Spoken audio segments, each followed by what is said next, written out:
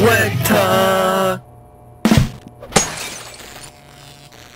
Back in January of 2022, I managed to get an interview with one of the people who worked on Bully 2 around 2013. As many of you know, Bully 2 has been cancelled multiple times, mainly because it's a very low priority compared to games like Grand Theft Auto 5 and Red Dead Redemption 2. In this video, you're gonna get almost 12 minutes of non-stop insight into what Bully 2 had to offer at this stage of development, what the development process of the game was like, and a little bit about how Rockstar operates. This really felt like a once-in-a-lifetime opportunity, so I made sure to have a list of topics nearby. Topics that I personally found interesting, and topics that I've seen a lot of people in the Rockstar Games community speculate about. Out of respect for the person that I spoke to, I've decided to keep them anonymous, and because of this, I've replaced their voice entirely in this video with a text-to-speech. Nonetheless, everything you'll hear is verbatim taken from the conversation, so with all that said, sit back and enjoy. So, just give me the first bullet point and then I'll give you a short-form answer. Okay, so Tom Henderson tweet. Like, is there anything to it? I assume you saw it. Tom Henderson, I did not see the tweet. If you can give me reference? Okay, I could quote it. Yeah. So he said, Bully 2 was expected as a potential surprise reveal at the Game Awards last week after some people were So let me stop you now. I don't have any insight into what they're developing now, so I couldn't say either way if it's true or not. Let me give you the background on what I've played, and what is real. I played the Mad Doc original version from 2013, so it was being developed in 2013 and it was 6 to 8 hours of a vertical slice. That vertical slice encountered Jimmy looking a little bit older. So if you think like the Into the Spider-Verse new trailer, you see that Miles Morales looks a little bit older. That's how Jimmy looked. Jimmy looked a little bit older. He was a little bit taller. He still had the same build, still had the same scars, facial structure, but aged at least 6 months. It was gonna take place after the summer after Bulworth Academy first year, and he was back in his hometown.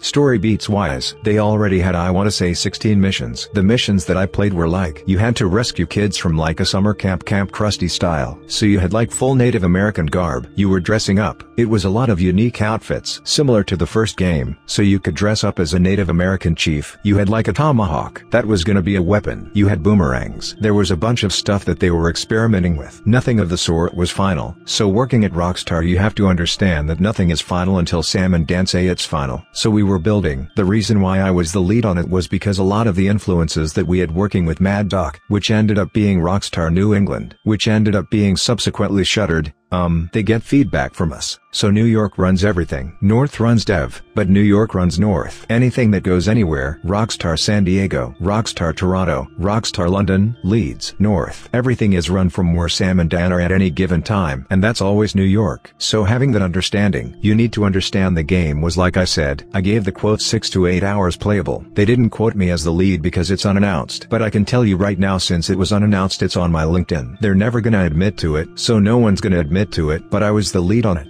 I'm not gonna give you the names of the other leads, the other like producers, and any of that stuff cause it's not. It's ether. If it exists on a hard drive and no one's looking at it, and if they improve upon it you'll be able to see from the reveals. If they have something, and if they built on it, they built on it from code that they reworked possibly after they did RDR2 stuff. So that being said, go ahead. Next bullet point. Okay, so I just want to ask real quick, like, was there anything planned for how the game began and ended? Like, is there any beginning? No, it was pure sandbox. Okay. If you think about it, like I mentioned, it was fully rendered, fully realized, so the idea, the middle chunk of the most important parts of the game loops were there. You had go-kart races, you had lawnmower efficiency, sort of like you got a Molons under time constraint. So like all the mini-games you have in GTA but in a cooler Goonies and like weird, you know, summer vacation, Americana summer vacation style. So you have to picture it as the world was super vibrant. It was super green. It was the opposite of the gray and dark. It was super green. A lot of the concept art is real, so that stuff was already pre-built in from Mad Doc, Rockstar New England. I hate calling them Rockstar New England cause that's stupid. I think Mad Doc is a cooler name. Whatever leaked from Mad Doc, that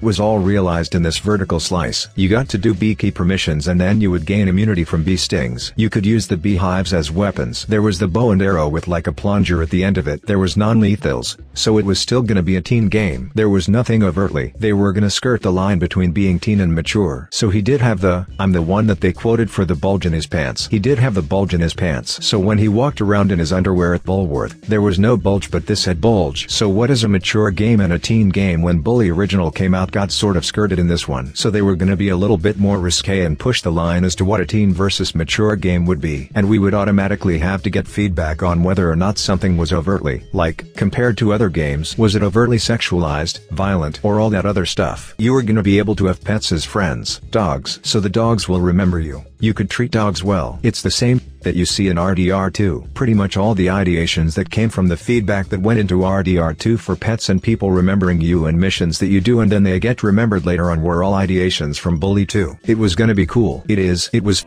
cool. I'm probably one of the only, like there's probably like a handful, not even two handfuls, one handful of people that played this. It was probably the Housers, myself, and the producers that were on it. So, and whoever was at Mad Doc that was working on it obviously. But in terms of people that played it fully realized, like this is the vertical, like that was ready. But yeah, anything else? Next slide. So something that like people will kill me if I don't ask about is cliques. You know, like the... Oh, you mean factions? So the faction system was gonna, you said cliques. They were called factions. The factions that they had were gonna be the prefects, so that you could actually be like a camp counselor instead of being like part of the... Like I said, we were building ideations. These were items that were getting on the cutting room floor, but they did have the faction system. So the faction system was gonna be built into the AI that Mad Doc has built up for the remembrance system. So if you're working on one faction and you do something that adversely affects your faction, they kick you out the faction.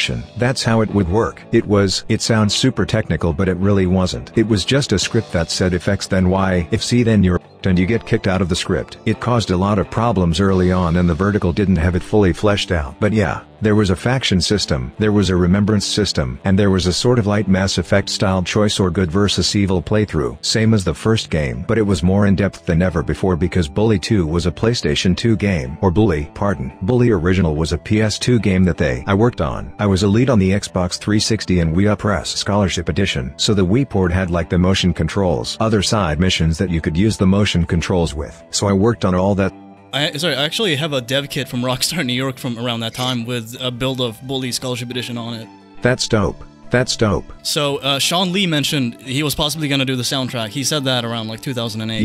Yeah, it was bare bones. It reused the assets from Bully 1. It still had that funky boom boom boom boom. It had that bass line and all that. But it was I want to say a more stripped down of Shawn Lee's cause it was temp.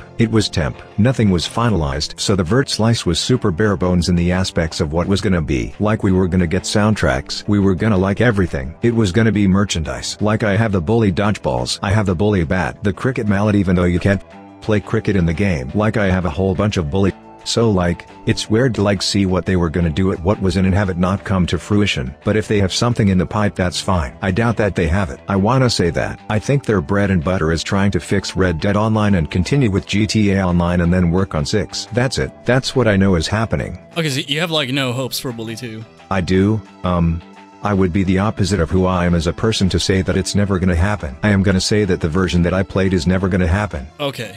Yeah. So there will be something subsequential. I don't necessarily think it's gonna be what I played, and what I played was awesome. It was the PlayStation 2 version but like kicked up like 150%. It was way awesome and like, they would have to make allusions to like, if it comes out now they're gonna have like Stranger Things callbacks and like Stand By Me callbacks. Like I said, they had the Goonies callbacks, the Camp Krusty from The Simpsons callbacks. They had the Porky's callbacks with the underwear and the panty raids and like that. There was gonna be panty raids. There was gonna be breaking and entering. So you were gonna do B&Es. The cops were gonna be involved. So if you get arrested too many times you start losing a lot of stuff. So it was a lot of breaking and entering gameplay around it. But it was more condensed into the environment of having that tongue-in-cheek like, oh, this kid is gonna go to juvie or whatever. But there was no juvie missions or anything like that. It was more like, it's like the prefect system. If you get caught by a prefect you end up in the slammer, or if you get caught by the local PD, you end up in the slammer. You get bailed out, and you lose all your stats and you lose all your...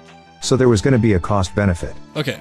I want to ask you, like, did any other characters from the original game make a return? Yeah, Petey's in it. I don't know if he is. A bunch of his the mainline girlfriends. There was gonna be allusions to Gary being like a big bad, like behind things. But like I said, nothing was finalized for the big bad. But everyone was returning. Everyone that was important in the main storylines. Like the teachers. You were gonna see them in like lounge. Like you could see them in there. I forget the name of the teacher. The science teacher. The big African American professor. Or the guy that the people, the teachers that you saw in the artwork were gonna be scattered around the town. And they were gonna be sitting in like lounge wear, wearing like, you know, Hawaiian shirts and shorts and like Birkenstocks with socks. And you would try and approach them and they'd be like, "School's out, Hopkins. Get outta," you know, they would you off. So that was in. That was cool. Like, oh, you see this guy. But like, it was not to bring you back to the original. It was to bring you to the next sequence, which is the new game. You don't want to go back to school. You're in preparation to your next year. So everything that you were gonna build was gonna build to your next year in school. The classes were, like I said, replaced with jobs or time sinks, like mowing the lawn, beekeeping, go-kart racing. So you were gonna have like a career as like a semi-pro go-karter. Like the Little Rascals type stuff. It wasn't fully that you were gonna have classes. I had made a suggestion that they have like summer school. Like, that you fail, but there was no way to track it from scholarship. So, how would you build that? Maybe he takes extra credit, like for a 100% of the game, cause I was 100%ing. Every single Rockstar game I've 100%ed. It's insane. So, the 100% marker for the achievement, I wanted it to be called extra credit. And the extra credit was you end up finding a place somewhere in the world and you end up taking a course. And it's all the skills that you built. Skills that you built throughout the game put into one test. And it's like physical activities. Like you gotta shoot targets and all that other stuff. But you only find it if you're at the end game. Like post-end game. Like, you've done everything and the only you gotta do is like get collectibles, do the rest of the jobs, and blah blah blah. And then you unlock the class. And then the class gives you the 100%. That was a pitch that I floated. And there was a lot of other people who were floating that as well. Okay. So, seasons. Any seasons? It was intro of spring and intro of fall. There was no winter. It was tail end of spring. So like little dwindlances of some like. In the morning you could see like dew on the grass. Like the individual blades of grass system was phenomenal. It was better than what it looked in RDR2, surprisingly, but they had a really big, like naturalized system of the trees and the foliage, flowers, trees, grass. The RDR2 stuff is also phenomenal, so I wouldn't be surprised if it was built off of the ideations of that. But yeah, they were gonna have all those systems. So, yeah, final 2 minutes. So, any Easter eggs you guys had planned?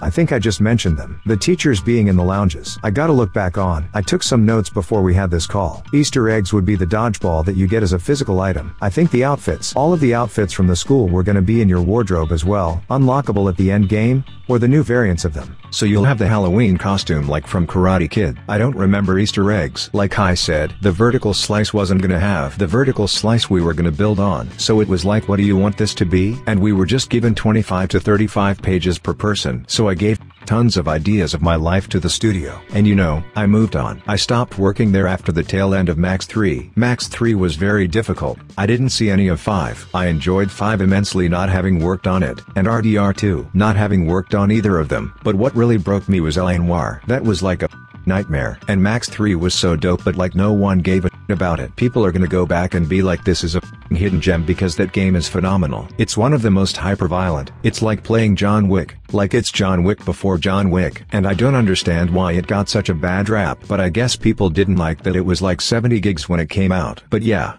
that's it. That's all I got, brother. It's pretty safe to assume that I'm never gonna get a chance like this again, so please consider giving this video a like, and also please consider sharing the video with anyone who you know might be a fan of the game, or just someone who's interested in video game development. Anyway, that's it for this video. You folks, as always, stay classy. Peace.